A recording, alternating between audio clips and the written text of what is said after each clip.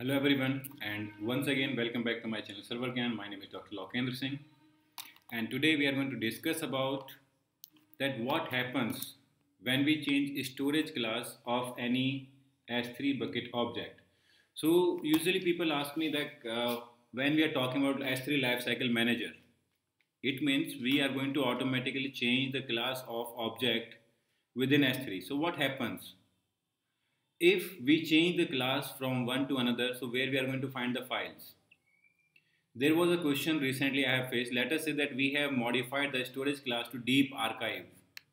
So where I'm going to find the file, right? So guys, that is very easy and very easy to implement and easy to restore the files, easy to download the file, easy to retrieve the file. So that is very easy.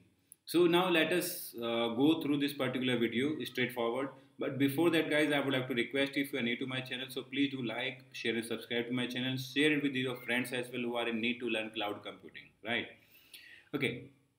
Now let us say there are multiple files here. This particular file, as you can see, this is a PDF file when it is created, size and the particular storage class, right? So now what if I select this particular file and I go to action section? So I can like always download, I can calculate data size, and like other options are here. So in the same other options, like either I can like rename object and other options are available here. So there is a particular section edit storage class.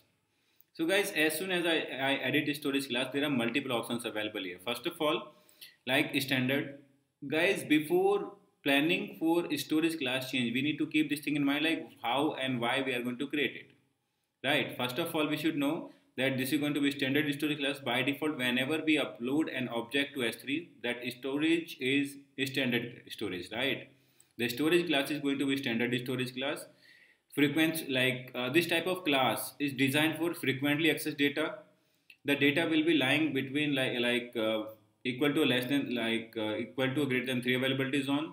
There is no minimum duration. You can keep your storage here even for a day or two. Minimum billable object size, that is not a mandatory here. It can be 1 byte to like 1 terabyte, right? Retrieval fees is nil. Same thing, intelligent tiering. So when you want to have like long lived data, but the particular access pattern is not known to you, so you can keep that here. Obviously, like minimum duration is going to be 30 days. There is a restriction here. Like per object fees applies, like monitoring and auto tiering fees. So let us say if there is an object, this month you did not like access that object maybe even a single time, and the very next day, next month we are going to like access that object maybe 1,000 times, right? So intelligent tiering will keep on changing the storage class based on the requirement.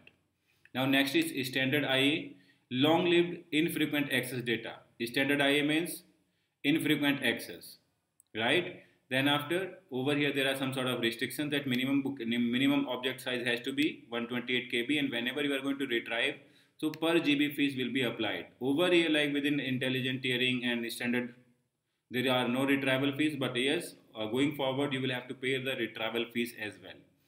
Then we have one zone IA. If the particular non-critical data you have, and obviously like you want to have the like data available in long duration, maybe for a year or two, then you can opt this particular storage class here, and definitely minimum number of days should be 30. But in this case, as you see, like one more thing here, like non-critical data.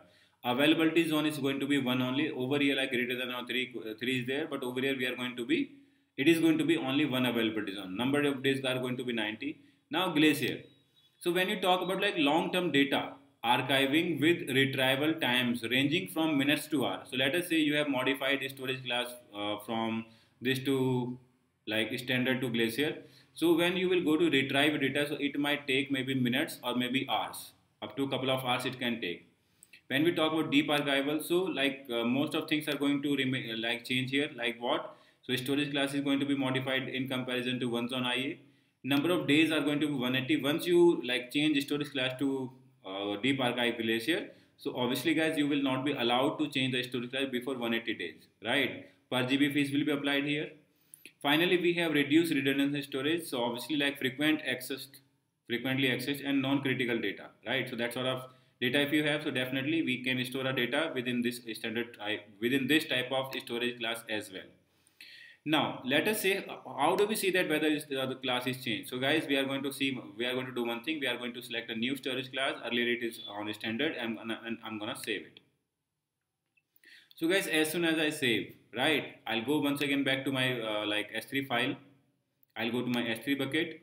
I will have to check whether the like storage class, so that is going to be intelligent tiering.